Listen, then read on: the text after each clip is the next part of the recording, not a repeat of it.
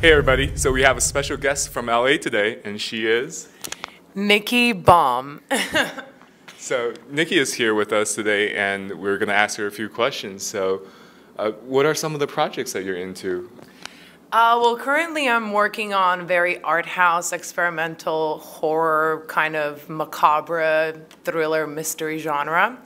My latest film, Ira, which is playing also at Montgomery International Film Festival, played at CGIS last year. And so, yeah, so kind of that's what I'm doing. We just shot another film. It was also kind of a macabre fantasy, like horror art house. So, yeah, that's kind of the stuff I'm doing right now. That's amazing. That's amazing. So for some of the audience who might not be too familiar with your work, could you describe a little bit about what you do, who you are? Mm-hmm. Yeah. So I started off as an actor. I am originally from Croatia. I grew up part of my life in Canada.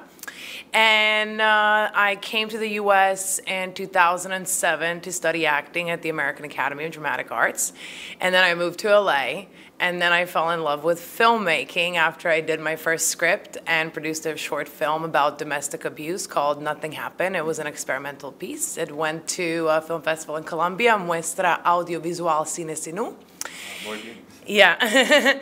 And after that, I kind of really fell in love with filmmaking. I mean, I've always had a passion for filmmaking, but kind of acting was what I started with. And then I started doing more filmmaking, and I started writing more experimental shorts because I'm a huge fan of experimental cinema, art house cinema, anything that is kind of obscure, different, out of the ordinary, daring, raw, you know, edgy, just doesn't follow the norm. And some of my biggest inspirations are Jan Schwankmeyer and his experimental work, particularly on Faust and Lunacy, as well as Polanski and his work on The Tenant and Rosemary's Baby and all kinds of stuff like that. And then, of course, there's Jodorowsky and Santa Sangre and El Topo. So it's kind of surrealism mixed in with experimental and art house is what I do.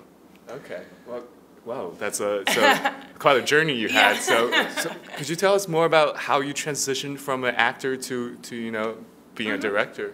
Yeah, so it all started off with kind of feeling like the auditions and the acting projects and stuff, like the actor can kind of feel like very inert and like we're not really doing much. We're constantly just waiting for other people to tell us what to do and or give us a job or whatever. And I just came to a point where I was like, I have so much energy, I need to go do something, and I want to be a part of things, you know, not just in front of the camera, but also behind it and learn the process and be able to express myself. Mm-hmm. And so I started with my first short film, Nothing Happened, which was an experimental about domestic abuse.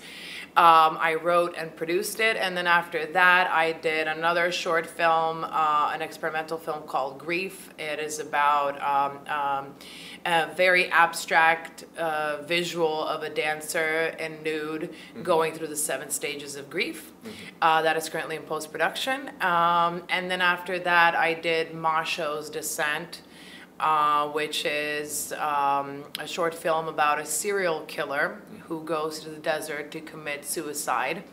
And he ponders upon nature versus nurture in the debate, what created a serial killer and what created him. So I basically kind of journeyed into it, you know, by just having a lot of free time and wanting to just really express myself and find new things to do. And I really fell in love with the process. And I think that if you really love it, if you really want to like try it out and just enjoy it and like give it your best shot, filmmaking is just such an amazing process, like both from the pre-production to the production to the post-production. It's just amazing to see your work just go from one to the other to the third and then become this like new thing and your vision alive. So yeah, that's kind of yeah.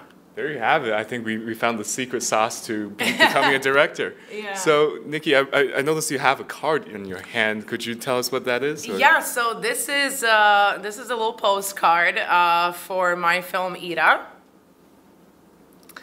And as you can see, Ira was an official selection at the 51st CGIS Festival Internacional de Cinema Fantastique de Catalunya.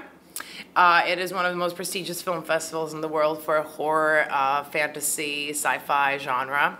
And we were in the Noves Visiones category, which is new visions in the small format short film.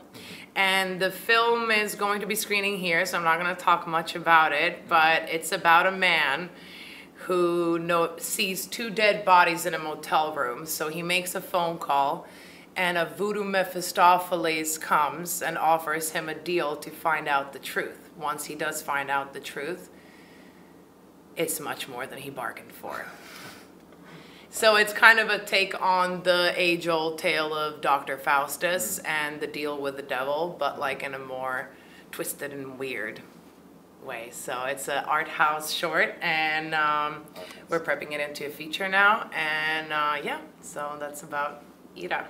Wow, and Ira actually means wrath in Latin and Spanish and Portuguese, and yeah. Wow, that seems... Yeah. Seems like you have your hands full, a lot of projects, yeah. Yeah. Yeah, so in terms of the next couple of days, now that you're here at the Montgomery International Film Festival, what are some of the things that you're looking forward to or you're trying to accomplish? Well, I was actually really, really honored and excited about being asked to judge the Montgomery Film Festival. Thanks to Kirk Ride for recommending me to the festival. I really, really loved being a part of it, watching all the amazing films. It was just absolutely out of this world. The films were just so stunning, all completely different, totally unique, and with visions that were just absolutely passionate and spicy and fun and tragic and just like the epitome of really good art house filmmaking. And each person took an incredible journey to really push the boundaries of what they can do, as well as the courage to take them into these places. So preparing for it, and what I'm excited about here at the festival itself is just being able to meet these filmmakers in person, watching the films on the big screen. I mean, I tried to really watch them on the big screen at home. I didn't watch on the computer. Because I believe that every artwork should be watched in the highest capabilities you can. And I'm excited to see it on the big screen. There's some really amazing work in the festival. I'm just inspired. I am touched, and I'm absolutely exuberant about everything and everyone in the festival, and the organization's been great, and I'm just really, really honored to be here. Thank you, thank you. Is this your first time in Maryland? Or? Yes, first time in Maryland, and I actually really like it very much. It's a very, very nice atmosphere, and very chill, and I've only been here a couple of hours, so, but I'm pretty sure it's really, really beautiful, and yeah. I'm glad you like it. Well, welcome to Maryland. Yeah. Yeah, it's awesome. Maryland's great. It's great. Okay. Well, thank you. Yep. Oh, I have one more thing to say. Very important. If everyone can just take a moment and go check out what's going on with the fires in the Amazonian jungle. There are ways to help. You can search online. There's several links. So please share it. Talk about it, raise awareness. This is our future on the line, and we have to stop the fires in the Amazon jungle. So please, please, please take action.